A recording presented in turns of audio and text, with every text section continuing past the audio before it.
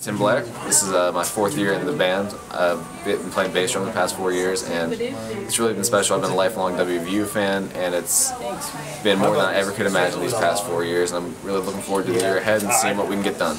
I'm Steve Maris. This is my 3rd year on the WVU drumline. It's a wonderful experience to be a part from this town. I'm from Morgantown, and watching the drumline my whole life, it's been an incredible experience to be a part of it. I'm Tyler Fry. This is my 1st year in the Mountaineer Marching Band. I've seen about it all over the internet, been to a game or two, and always wanted to be a part of it. So now that I'm here, I'm super excited to be a part of it. This year we're traveling to Atlanta. We're traveling to University of Maryland for that football game.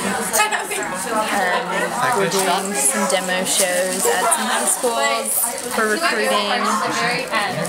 We go to every home football game, perform for those. This is our 113th season, and the band members are starting to arrive into town this week.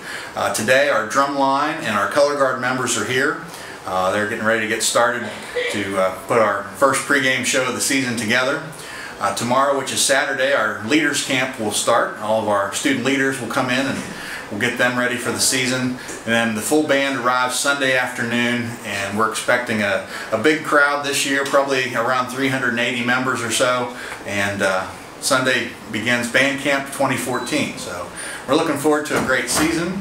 Obviously our traditional pregame show is a fan favorite, and we'll be putting that together this week, as well as several different types of shows throughout the season. And we're looking forward to a great season with our Mountaineer football team and all of our great Mountaineer fans.